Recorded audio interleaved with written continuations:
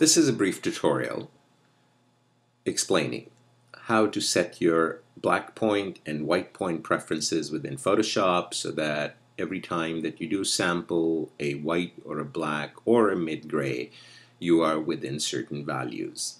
And the purpose of this is so that you don't have any clipping in the whites or any clipping on the black end.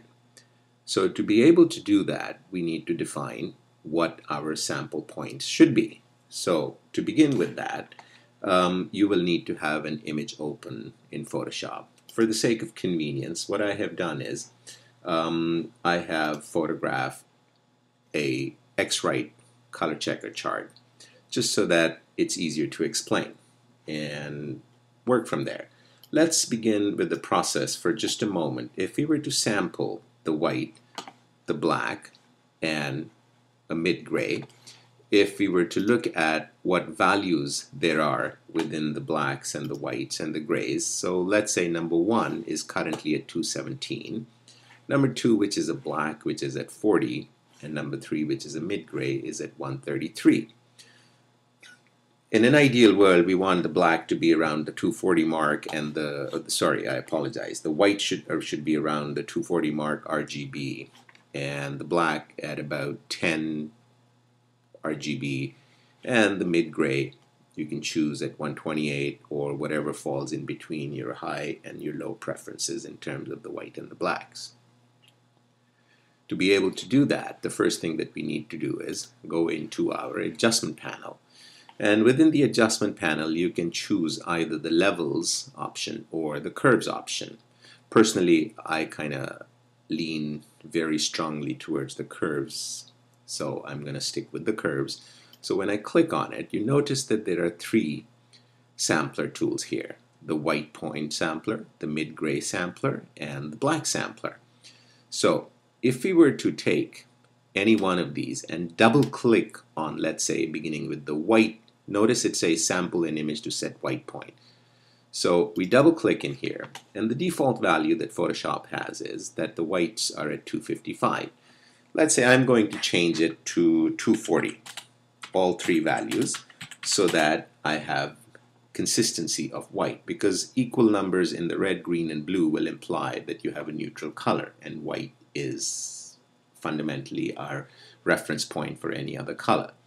So once I've input the value here, I hit OK. And Photoshop then asks me, do I wish to save the new target colors as defaults? And I'm going to say yes.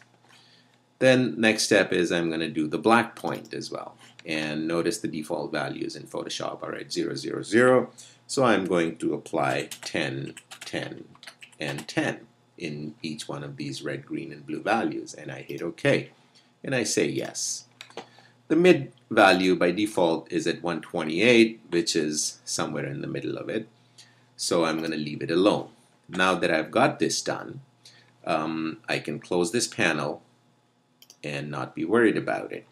And now notice that there are 2 samples in here. One is what I sampled at, and one will be the applied sample. So if I were to go into my layers palette, notice that it has created a new layer. I select this particular layer, and I take my double click on it so that my adjustment layer comes open, and I'll take my white sampler and I'll bring and click it in the white space. Notice the shift in the whites. Then next step, I go into my blacks and I can click a sample in my blacks, and suddenly the image is beginning to pop a lot more. And now if we were to look at the info palette, very interestingly, number 1 value, which was a white at 240 that I've set, has come to 237, 237, 237. And by the same token, my black value from 40 has come to 10, 10, 10. So effectively, what I have done is, without guessing or without depending on the nature of my monitor, whether my monitor is calibrated or not, I have successfully corrected for my whites and my blacks. And in general, when you have your whites, blacks, and neutral values correctly done, every other color should fall into place. At which point in time, then it's a purely personal preference as to what colors you may wish to tweak at that point in time. And once you're done, you're done. And once you've set these values for black and white, they're going to stay within Photoshop until such time that you either uninstall and reinstall or something of that nature. And that's about it. The next question is, how does all this apply in the real world applications within Photoshop? So to demonstrate that, here is an image that I had photographed. And if you'll notice that the image is pretty flat looking, so the exposure is a little off and the contrast is a little wacky. And to be able to better understand what my image is doing, I've opened up my Histogram palette as well to be able to see. And you'll notice that in the first window over here, where my cursor is, there's a huge amount of clipping on the black. So now I wish to bring the contrast within intelligent range and not really damage my colors either. So this is where we're going to apply the preferences that we have set in Photoshop. So very briefly, I'm looking at, okay, so what is supposed to be my brightest area and what is supposed to be my darkest area that I would like to have in my photograph. And these are purely personal choices.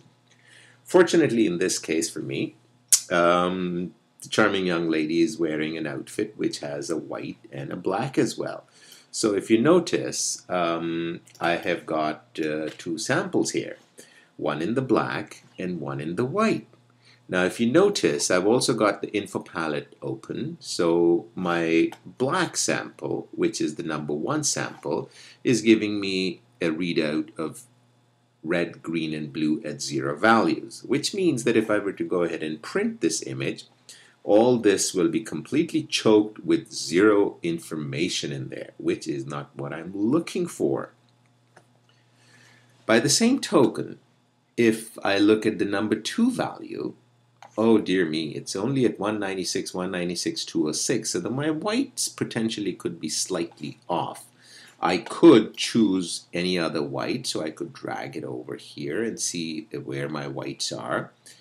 And basically, it's a choice that you need to make to define on your own preferences, based on your own preferences as to what should be the brightest area in the image with intelligent levels of detail. So let's say I've got these 3 samples for a moment. And I'll take a 4th sampler here because this seems like a very dead space just underneath her hair here, just to understand where my readings are. So when I take a reading in here, because she has a bit of a reddish tone to her hair, so my value over here is 400. Do recognize one thing, that when you're choosing a black and white, if you pick on a black and white, which already is really supposed to have a coloration to it, that will become your reference point for that neutral value. And let me demonstrate that very quickly. Don't do this. I'm just doing this for demonstration purposes. So for the sake of argument, what I'm going to do is I'm going to decide that, hey, this is where I want my white highlight to be, just on her forehead, and see what happens. So I go into my curves, I pick on my white sampler, and I click in here. Yikes! Sure, the forehead has become white, but all the colors have skewed themselves. So, bad idea. So I don't want to do that. So let's say, what if I were to pick on this white, which is on her dress? So I click in here. So that comes up a little bit.